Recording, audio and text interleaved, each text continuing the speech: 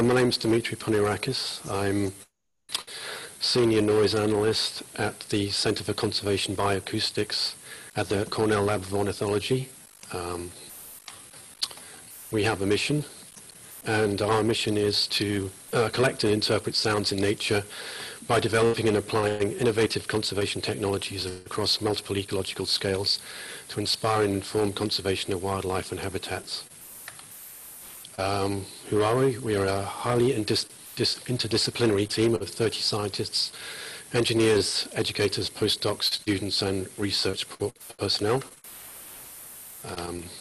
We are species agnostic. We study most species, different taxa, both in the marine environment and the terrestrial environment, vertebrate and invertebrate. We love technology and what it can do for conservation.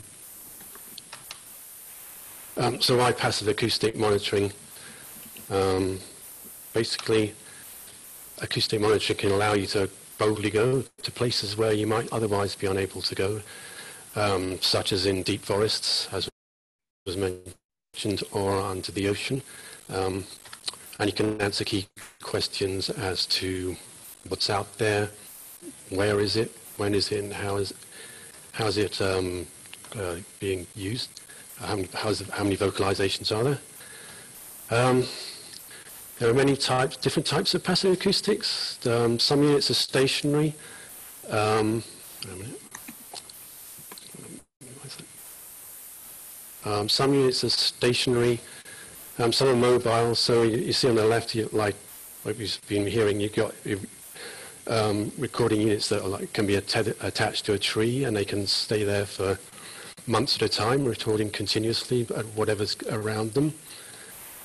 Similarly, you can do the same thing in the ocean. You can have an underwater recording unit anchored to the seabed with a hydrophone listening for perhaps even up to a year, recording what's around it.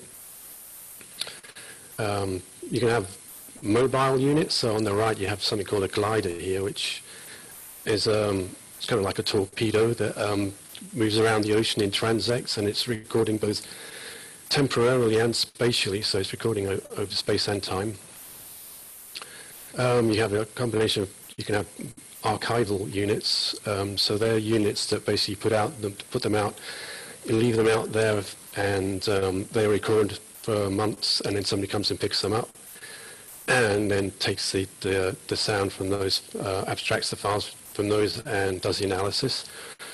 You can also have real-time monitors, such on the, you can see on the right here, there's a thing called an auto-buoy. So that has a radio link to a base station, and it's detecting, it could detect vocalizations in real time. And so depending on what it's being used for, perhaps for detecting endangered whale species or something like that, for collision with shipping, it has a sort of real-time conservation uses. You can have single sensors and an array of sensors. If you might just want a single sensor if you're just interested in a particular area over a period of time and you want to know what's going on there. Or you can have an array of sensors to cover larger areas. Also, if you have the sensors close enough, at least 3 of them, then you can start to localize vocalizations across those 3 sensors through time of arrival measurements or other methods.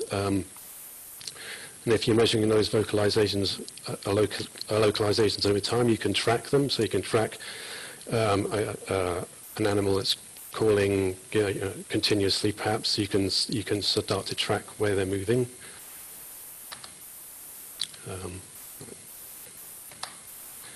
One of the issues is that you're generating large data, as already been mentioned. So if you have a terrestrial unit that's running at 48 kilohertz at 16-bit resolution, you generate about 8 gigabytes of data per day. And in the marine environment, you might have a higher sample rate, something like 200 kilohertz. Recording at 24 bits, that's 50 gigabytes per channel per day. So to do the measurements, you need sensors, and we have our own in-house sensors. For the marine environment, we have something called a rock hopper. It's for deployment in the oceans, and it's capable to use up to the depth of about 3,500 meters. It's a 24-bit resolution, and it can sample up to 394 kilohertz. It can record for 6 months at a continuous sampling rate at 197 kilohertz at 24-bit resolution. It stores data on FLAC files, which is a lossless compression file, on 2 4-terabyte solid-state drives. We also have our own Swift terrestrial recording units, similar to what we've seen just before. And they are 16-bit resolution. They can record sampling rates up to 96 kilohertz. You can record those for 23 days, roughly. Continuous sampling rate at 48 kilohertz, 16 bits. They save wave format sound files on an SD card. This is a map of our current deployments that we have as of January 2020 in both the marine, which are in yellow, and the terrestrial in orange across the globe. And the issue is that you're generating, as was mentioned, many of hundreds of terabytes and even and now petabytes of data. So that creates a challenge for how do you analyze that mountain of data. So you need software basically to handle the data and extract the information. And then once you have the information, how do you translate it into conservation actions? So basically you can use software. Again, we're developing software in-house for that analysis and visualization. We have something called Raven, which is a Java-based system for acquisition, visualization and measurement of an analysis of sounds. It uses user-friendly as a teaching tool, as well as for scientific investigation. And we also have workshops that we hold multiple times of the year to train people on how to use it. And we also have video training that's available online if you check our website. You can do measurements like, as we mentioned, you can do spectrograms or, as you can see in the bottom, or time series analysis, amplitude measurements, spectral analysis. You can make selections and store those selections and save them in files. And there's also detectors that you can run, such as band energy detectors, which you can run across your data. We also have something called Raven X, which is a MATLAB toolbox, which we use for rapid prototyping and algorithm development. It leverages high-performance computing, so distributed processing and parallel processing, and a lot of this software can be also, I guess, in the future mounted up to something like Amazon Web Services, so you can process the data in the cloud. So what you can see here is a tool that takes the sound data and then turns it into sound level measurements. These panels are showing a period of data, so there's a spectrogram on the top. This is underwater, so you've got shipping events. And you've got third octave band data here, similarly. And then you have band level measurements, so you can pick a band that you're interested in and create band levels. Then you have here the spectral probability density distribution for that time period. And the tool can basically go at different scales, from anything up to seconds, up to a whole years of data. It's able to process at different scales. And then that is kind of a level 1 data, and then you can take that level data and then you can use that for other analysis. And so this GUI that you can see in user interface, you can see in the one below, is taking that data, and it's also applying modeling. And this is a map of a noise field in Massachusetts Bay, and this is a shipping lane basically going into Boston Harbor. And you're able to map the noise from the shipping and vocalizations from, in this case, northern right whales, a highly endangered species, and look at the impact on how their ability to communicate across space, because for right whales, that's their primary mode of communication. So then you can start to model and do research on how noise is affecting the species' ability to communicate. This is a bit like David's thing, so I'm kind of repeating here, but this is like a deal plot for a year's worth of data at Sapsucker Woods, where we are. It's It's a cabled microphone, and it's been recording continuously. So this is basically noise level measurements. So it's not a sound ecology. So it's measuring just the absolute levels. So blue is low intensity and red's high intensity. Again, you've got sunrise and sunset. And again, you can start to see things like frog chorusing at sunset, springtime bird song. You can also see anthropogenic noise. So you have these vertical bands. And what these bands are is basically the difference between weekday and weekend traffic from the local roads, commuting noise versus less commuting, I guess. And then the vertical line down here is actually, again, it's an airport, and there's a 6 o'clock flight, so you can actually see sort of the footprint of man on this deal plot. This is WILDLABS.NET. So here we're starting to use deep learning and machine learning to detect vocalizations. Again, this is the northern right whale. It's a critically endangered species that migrates up and down the coast of the United States and Canada. Again, this is the shipping lane in Boston. And what we have here is 10 auto buoys, which you can see on the right, which are recording on the hydrophone. You can see down here. And these are detecting in real time any vocalizations that a right whale will make in that area. And they're basically, each one is able to detect sort of has a detection radius of roughly what you can see in that circle. And so it takes those detections, and in real time, if there are detections, it will broadcast those detections back to a base station, and then those detections then will be posted to this website. So any shipping that's traveling through the Boston shipping lanes will be able to visualize this. These detections in real time, and so they know that they have to slow down, which reduces the probability of a fatality from ship strikes. And so this is like an example of a real-world conservation tool that's working in real time using acoustic monitoring. We also have something called we're developing something called BirdNet in collaboration with Google and the Chemnitz University of Technology. Currently, there's 1,000 species that have been built into the neural networks. And again, they can detect in real time if you have a cabled microphone, such as we have here at the lab. This is an example. You can see it's basically that you can see which ones it's detecting tufted titmouse and then blue jays in real time. The blue bar gives you the confidence level of what it thinks. So the higher that, further along the blue bar is, the more confident it is that that's the vocalization signal that you're looking at. It's also the actual net itself is multimodal, and there's actually apps that you can use. So we have an app called BirdNet, which is available on the Android phone. So if you go to the Android app store, you can actually download BirdNet and use it on your phone. So if you're going out in the woods, or if you're hiking somewhere, you can actually use the tool to find out what birds you're hearing, and then that data, as it's useful for you, but that data also goes up to the cloud and then is sort of crowdsourced and is available for use for scientific research.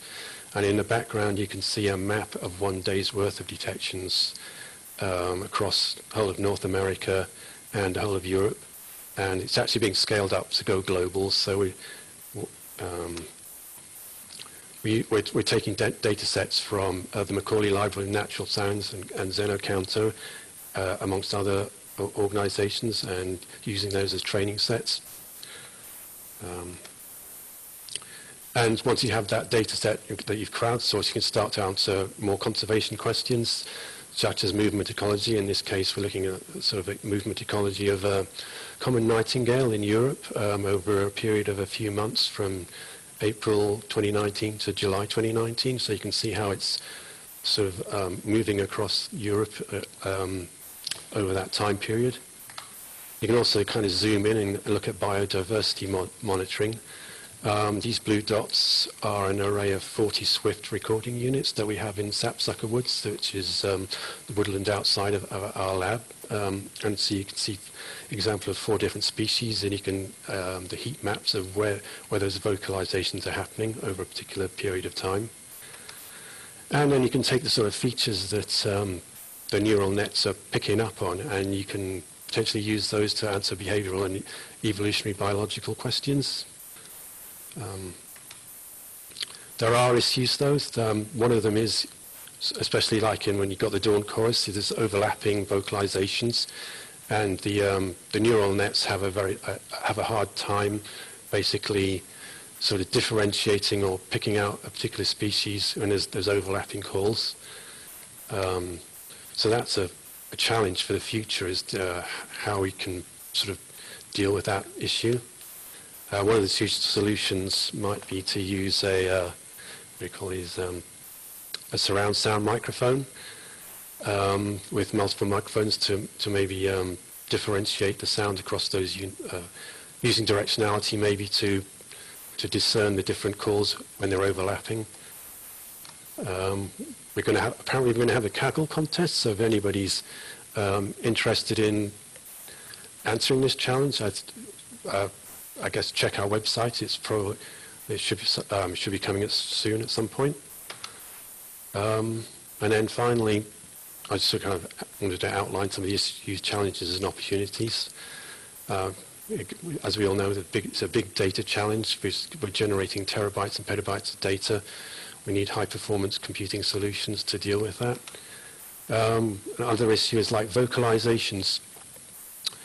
If you have a unit and you're trying to find an animal, you want to know how far that the unit can hear, basically. And to do that, you basically need to know the source level of the animals that are vocalizing, of the species that you're interested in, to be able to predict how far out the recording unit can hear. And that's important for density estimation or population estimation, and also for designing your deployments. Basically, if you have an array, you want to know how far to space them. If you want to do localizations, you want to make sure that you have at least 3 units able to pick up a particular call, so they have to be dense enough that you're able to localize.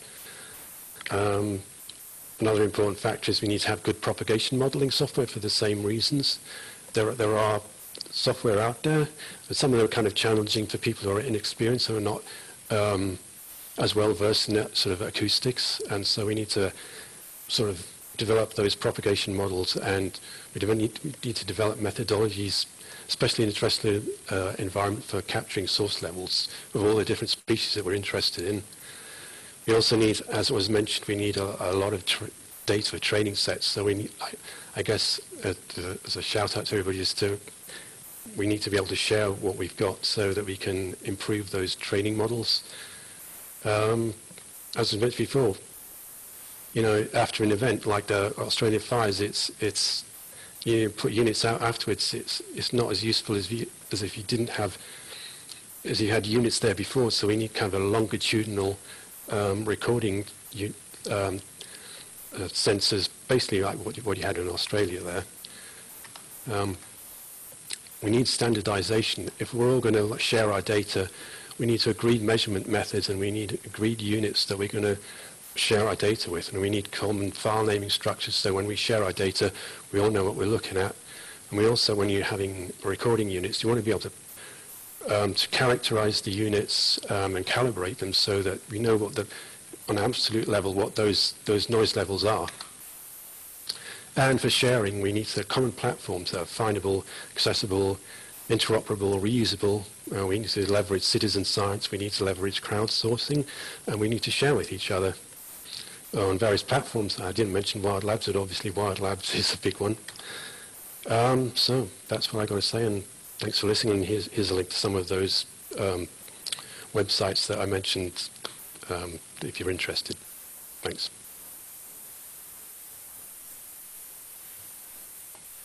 Oh, wonderful, Dimitri. Thank you so much. I think we're going to ask all of our speakers to finish on a slide like that.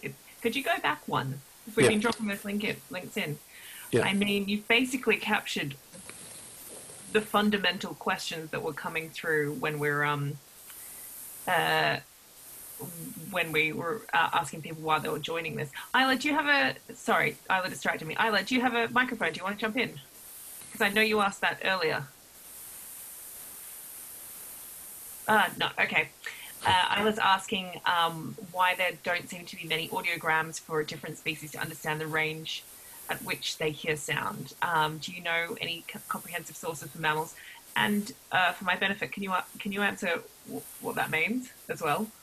Can you give a bit of context? Can you repeat? With source levels, and especially in the terrestrial environment, it's hard to capture a source level because ideally you have to get very close to the bird or other animal to be able to capture. There's other issues like directionality.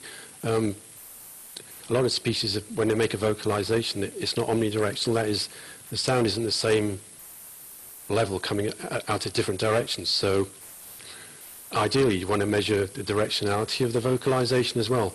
But there's just the sheer number of species and the relative number that have actually been measured, their source levels have been measured, is actually quite few. So that's kind of a challenge for the future, is to be able to... I mean, it's a challenge for all of us to go out and measure those source levels to at least have some idea of the range that you're listening to, basically. Because if you have a recording unit, if you don't know what the source levels are, and you're trying to predictively model how many individuals there are, you can't really do that unless you're able to know how far that unit can listen, basically. Isla, did that answer your question?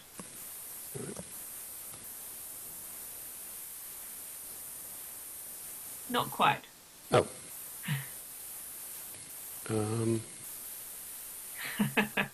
So, can you repeat the question again then? So she's asking why there don't seem to be many audiograms for different species to understand the range at which they can hear sound.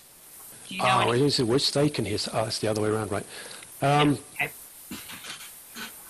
I mean, if you're looking at, in the marine environment, it's challenging because if you have something like a blue whale, you can't really test it. I mean, there's some species it's hard to test them. You have to capture them. You might have to. I mean, if you do I guess some of them you can do measurements, sort of brainstem measurements. Then you have to sort of anesthetize the animal and to do measurements like that, or you have to train them, I guess. Some animals are more trainable than others to get a response. Something like a monkey, or birds you might be able to train them to give a conditioned response when you're playing a signal at different levels. But other species that might not be the case, so it's kind of challenging in that way. I'm going to recommend you pop that one into our acoustic monitoring group. It might be one to pick up in detail in the community. Talia just dropped a link to the acoustic monitoring group on Wild Labs.